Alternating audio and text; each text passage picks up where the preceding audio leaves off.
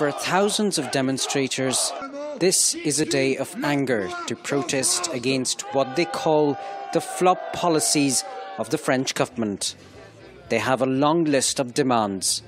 C'est-à-dire il y a des revendications fiscales, des revendications par rapport aux problèmes de la... We have fiscal demands, demands related to the status of the family, unemployment, the youth, freedom of speech and expression.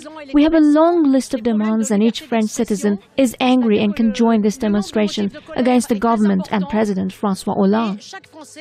The protesters insist if their demands are not met, the government and President Hollande must step down. The demonstration was held in Paris,